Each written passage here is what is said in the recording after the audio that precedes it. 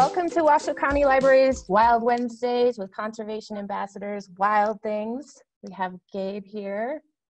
Scott, Gabe. Who do I have? This is Archimedes. This is a great horned owl. Isn't he magnificent? Beautiful. Absolutely beautiful. It's this guy here. He actually came to our center over 20 years ago through UC Davis Raptor Center, and he was hit by a car.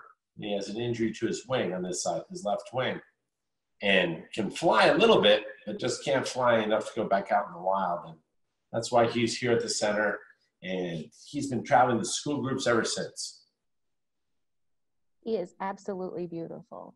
I think so too. If you look at the plumage, the feathering, the white and the tan and the gray, especially on his back, just absolutely gorgeous coloration. You take these colors and you put them up against the bark of our native oak trees, yeah, you just don't see him. He blends in that perfectly. It's just beautiful, beautiful camouflage. I think, look at those talons. See like on the glove? Incredible talon strength. And one thing you'll notice about with the owls, if you look at the owl's feet, they're covered with plumage, covered with feathering. That's part of his stealth. That's part of as he flies, he wants to fly quiet so that he can listen for mice and rats and small creatures down there in the leaf litter. So I'll have him flap his wings. You can listen to his wings. It's whisper quiet. It's a 3-foot wingspan, making hardly any sound. Listen to this. Pretty cool. Like he's huffing and puffing, but his wings are making hardly any sound at all. I think it's just so amazing. So they fly quiet, and they're able to pinpoint exactly where that mouse is or exactly where that rat is. Their ears are cool. One ear is up here, almost on top of the head, and this ear is down low on the right side. They're offset. Then they have the sound collection dish of a face. So as sound travels in, and having offset ears, they can pinpoint where the noise is coming from. Biologists think that even without any sight at all, it still would get a generally good reading on where their prey was just from the sound. I think it's just amazing. Speaking of sound, his noise, he has that typical hooting sound. It's kind of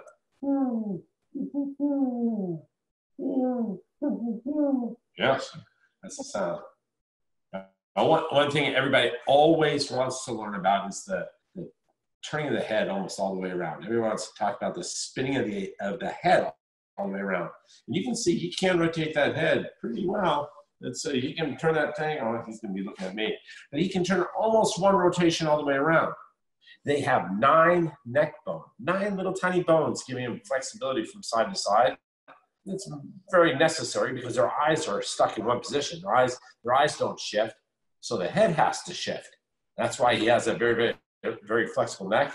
But something I always like to talk about is people always say, oh, owls can turn their heads almost all the way around. Well, actually, all birds can do this. It's just a bird trait.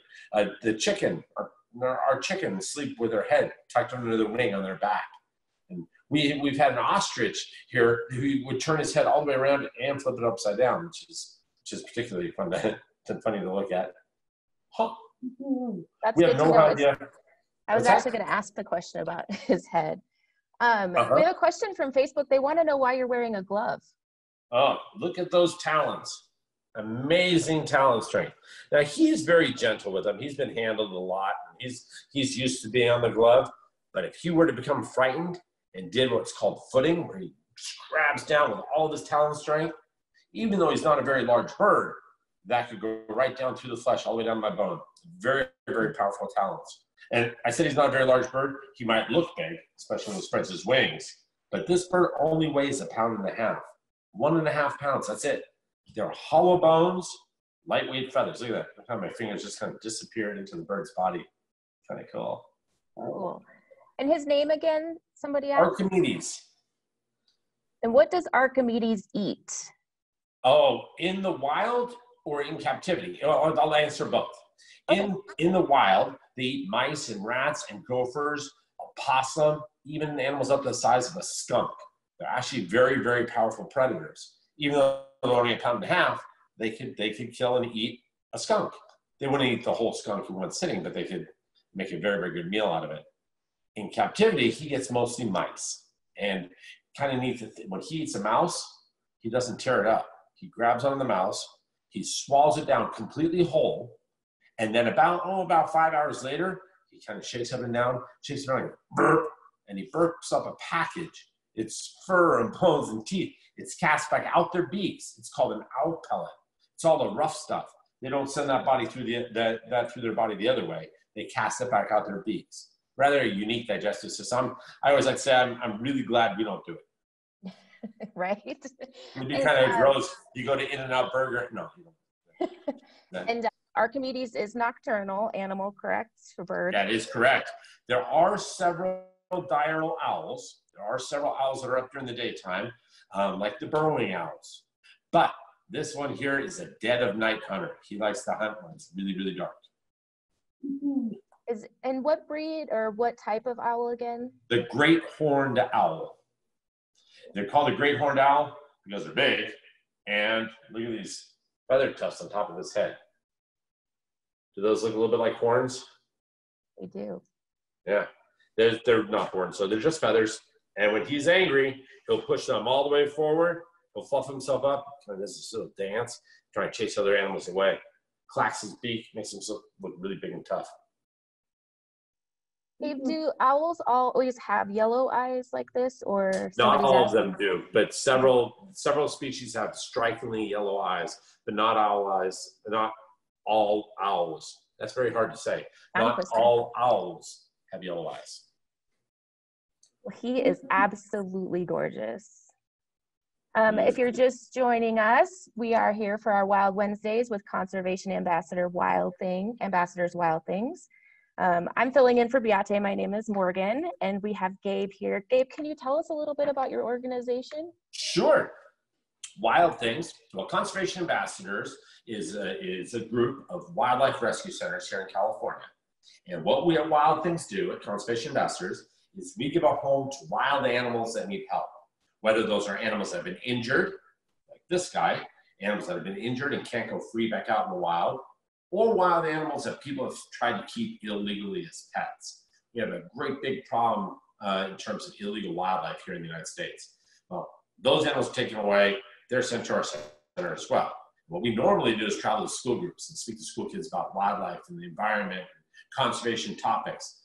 Although now with the pandemic, it's a little bit more difficult. We do a lot of library programs in the summer, and they're some of my favorite programs. Unfortunately, this year, we're doing a lot of live Facebook and Zoom virtual programs. Well, it's my absolute favorite one, and I'm so glad that we're able to bring this to everyone this summer. Again, if you have any questions, please feel free to put them in the chat, and we can ask as we go along. Just one comment, they said that he is beautiful, looks like a zebra with his feathers that have stripes like that. Oh, that's an interesting thought. They go the wrong way, though. No, I'm just kidding. That's a... Are they solitary birds, or do they live with an owl family? They pair bond up. So if the male and the female will guard the nest and the nest site, and they'll pair bond up and stay there for several seasons. They're not talked about like the bald eagle in terms of bonding forever, and but they do pair bond up, and you will see pairs of owls. Once the youngsters fledge and leave the nest, after they hatch and they get feathers and they start to hop, and then they can finally fly. After they fledge, they're kind of chased off. They're off on their own. Archimedes is absolutely beautiful. It's kind of a cool sound. His hoot is the one that you'll hear it in the dark of night. You'll hear that beautiful, that kind of, and you'll hear other owls answering back, marking the territory, calling each other. Do you guys see that little membrane that goes across his eyes? He has a pair of flying goggles. It's a clear nictitating membrane that goes across his eye, and that way when he is flying, he doesn't get dirt and debris in his eyes.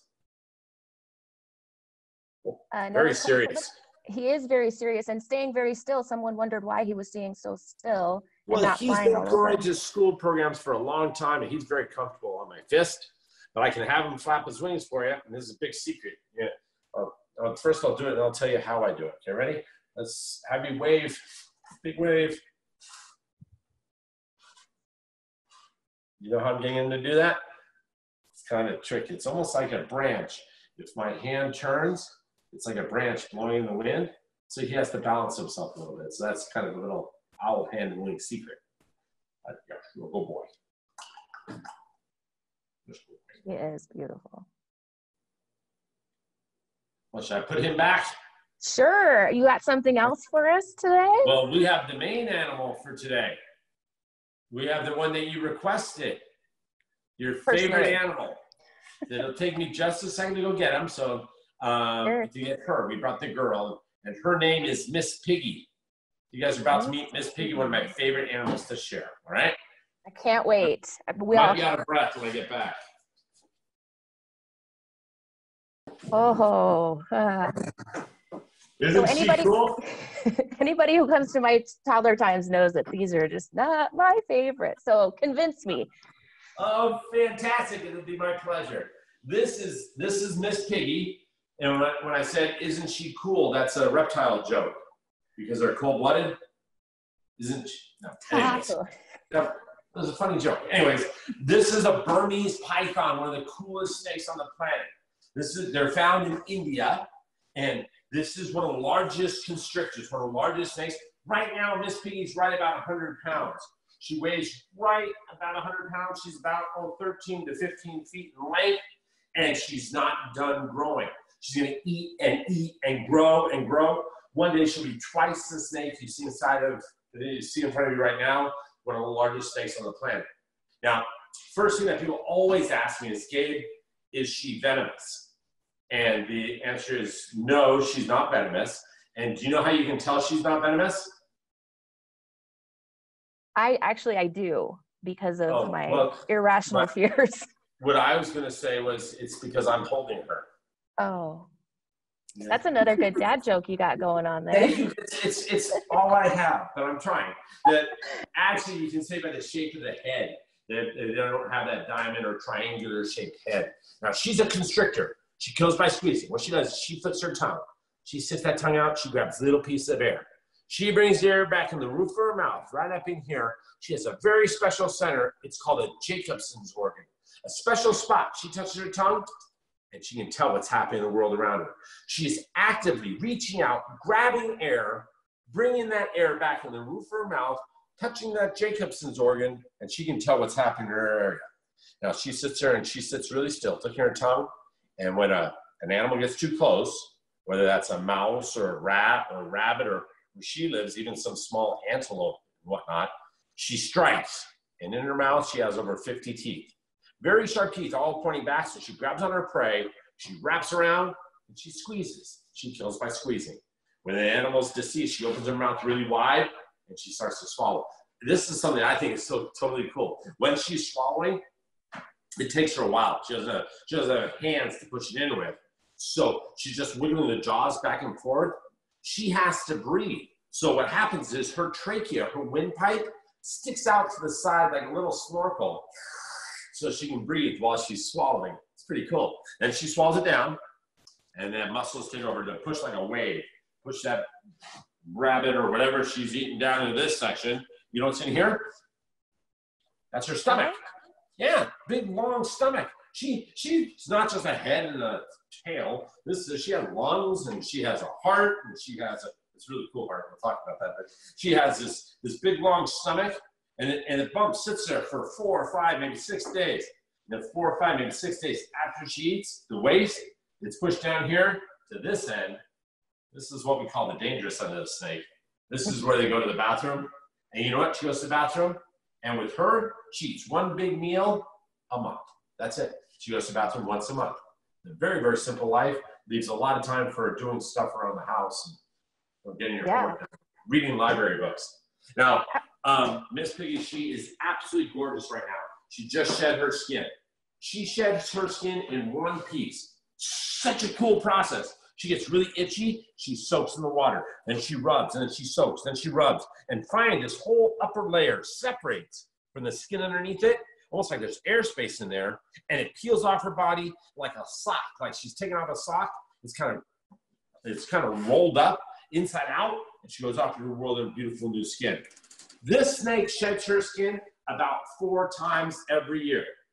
You and I, As humans, we shed our skin about 4 times a year as well. Only little tiny particulation, little tiny pieces. It doesn't come off in one piece. Speaking of skin, under here, these are called scoots. They're almost like the bottom of a tank or a tractor, and they give the tread as she's moving along. They give her traction. She wants to move fast. She doesn't move like a small snake. She doesn't go in the serpentine or the S motion. The big snakes, they move in a straight line. It's called rectilinear motion. They kind of push their muscles like a wave, and they move along a straight line. And you know how fast she goes? She moves about as fast as we walk. That's it. Not very, very fast at all. Rather slow-bodied creatures. Now, the heart, about a third of the way down on the underside, this is where you'll find the heart. And her heart is weird. Her heart is 3 chambers, whereas ours has 4 sections. The snake's only 3, and it makes a really weird rhythm. Doesn't make sense, but I guess it works for the snakes. This snake is a snake that has been in the past, has been sold in pet stores. And gosh, what a terrible idea. It's awful. I love snakes, and I got my first pet snake when I was in 2nd grade. And I had that snake all the way to college. And I would never discourage kids from being interested in reptiles, but there are good choices and there are terrible choices. The good choices are bearded dragons and corn snakes, the big Burmese pythons and anacondas and boas. Terrible choices. We get a lot of big snakes like this at our rescue center every month that people grow tired of. Speaking of growing tired of snakes, we're having a problem with this snake in Florida. Here in the United States, we have Burmese pythons living in the wild in Florida.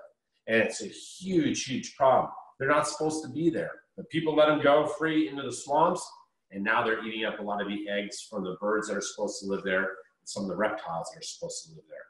So another example of how animals should be left where animals are and not moved by man from one place to the next. That just messes up the natural world. Natural order.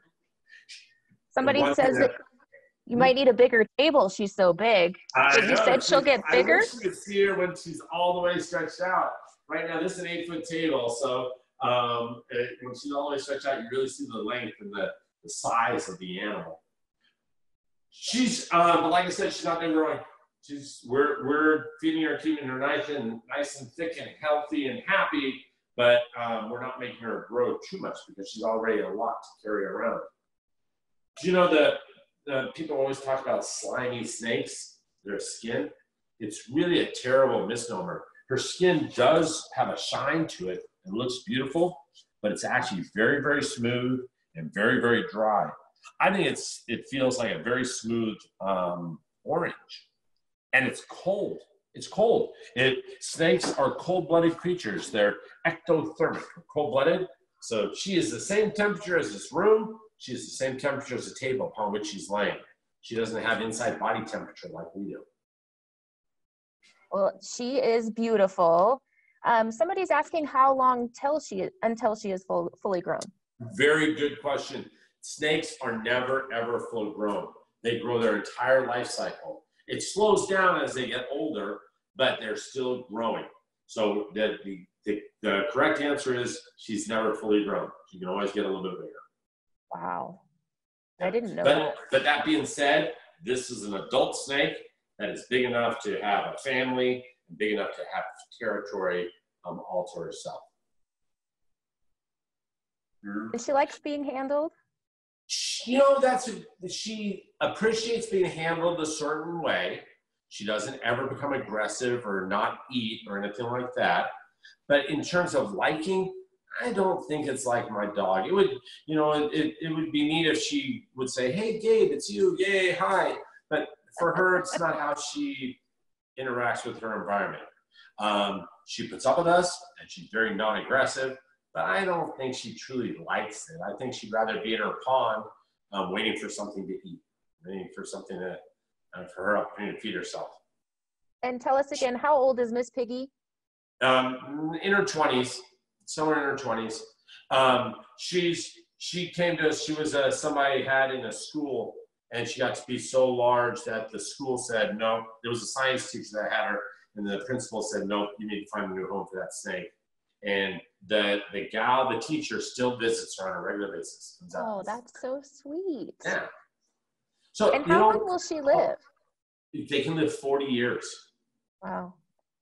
So a lot of times people are nervous about snakes like this. And a lot of times people are nervous about animals like bats, or maybe nervous about spiders. Over all the years of doing this, I think the more we learn about the animals, a lot of that fear just kind of goes away. It's one of those things where if you're a little bit nervous about something, read about it, learn about it, go to the library, get some of the books about that creature, and I think you'll lose a lot of that fear. I think we are fearful of what we don't understand. I know it works for me.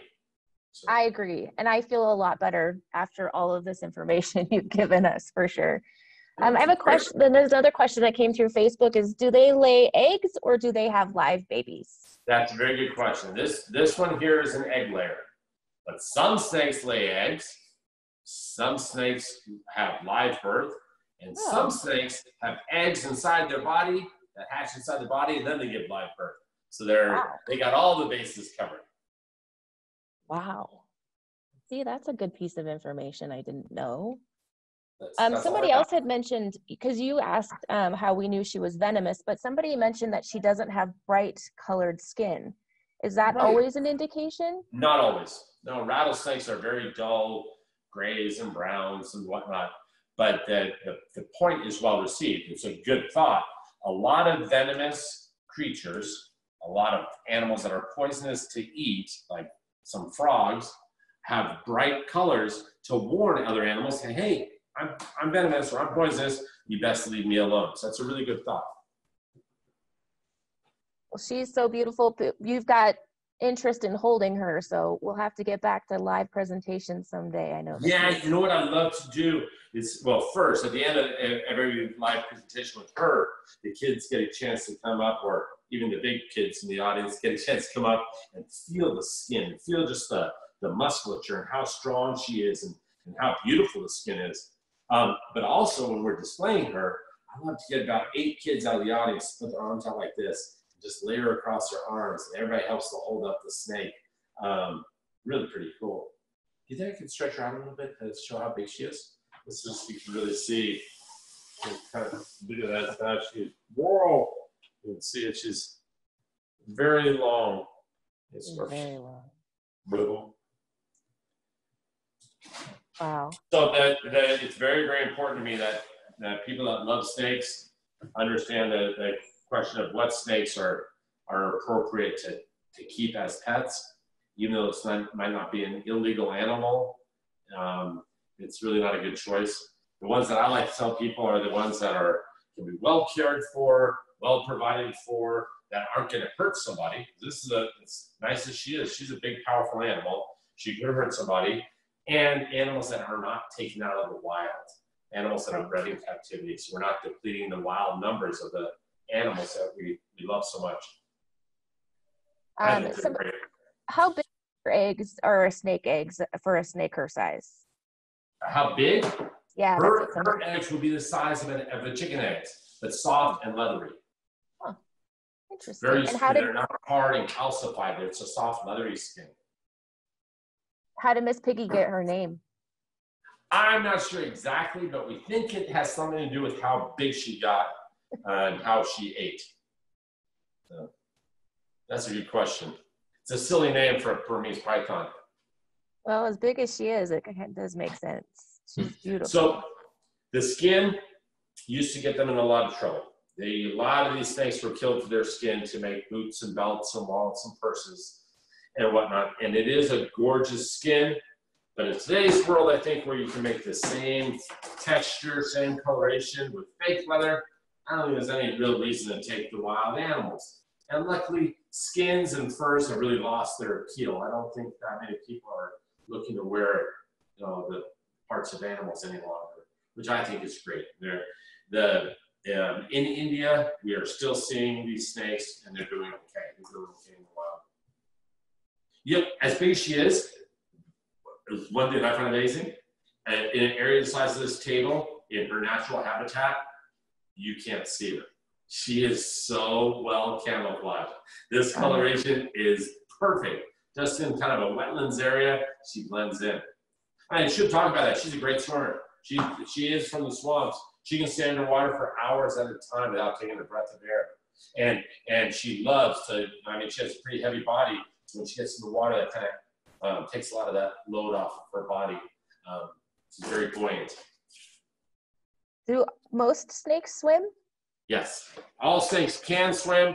The smooth skin snakes are the ones that you see mostly in areas where there's a lot of moisture and like the water. Like in this area, you see the garter snakes and the racers that are in where there's a little bit more water. And the gopher snakes and the rattlesnakes with a more bumpy skin, you'll see them in the drier areas. Their scales aren't tight like this. These scales are very, very tight to keep moisture out of the body. But all snakes can swim. That's awesome. Well, that's awesome. Well, I appreciate you showing her to us. I am going to do more research to help my... Can I show you one thing that's kind of weird, but I think it's pretty neat? Yeah. Okay. Down here on the tail, right here, this is where she goes to the bathroom. But on the sides, right there and right there, there's a little toenail. And those, it's called a spur. And those toenails, those little pieces of bone that stick out, are actually her back legs. Snakes have back legs. They're just underneath the skin layer. So that's one of those things that people say, well, snakes don't have legs. They do. It's just they don't need them, and they're just underneath the hide, underneath the skin. Well, you corrected me, because I didn't know that either. Yeah. Somebody's asking, are snakes related to eels at all? No, but that's they've adapted very similarly. That this is a reptile, and but they're adapted along the same line, same sort of locomotion, the way they move, especially the aquatic snakes and the eels. And somebody wanted to know, does Miss Piggy sleep curled up? Yes, but she suns herself out in a straight line, just getting her body out there as much as she can. And sun is very important to her. But when she's sleeping, she coils herself up and she wraps up into an area, just about this big, that's it. And usually she has her head in a spot where she can pull it back to protect it. Should a predator arise, she can just pull her head back underneath another part of her body to protect her vital organs in her head. So that leads into a really good question somebody had, is what animals do snakes have to worry about attacking them in the wild? Yeah, the cats, the bigger cats, like where she lives, there are tigers and leopards. And she also has to worry about members of the crocodile family, the gharials and the big mugger crocodiles that live in India. They eat a lot of the pythons and other snakes. So. Wow. I can't imagine a snake big enough to eat something the size of Well, Miss Piggy at this size is kind of at the top of the food chain. Most of the animals leave her alone unless it's a really hungry leopard. So. Somebody else made a really good joke for you. So basically they said basically she has to worry about the other animals we've had so far. That's right.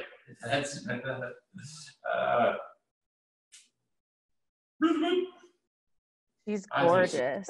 One thing that I think you might notice if you look at her face really closely, can you guys see her eyes? See how the eyes are right along the line, the dark marking? That's an adaptation to camouflage her eyes. Her eyes are right, always, all the Burmese pythons, they have these stripes, but the eyes are along the dark spots, so the eyes blend in. So the animals can't see the eyes. Pretty cool. She's very, very, very strong.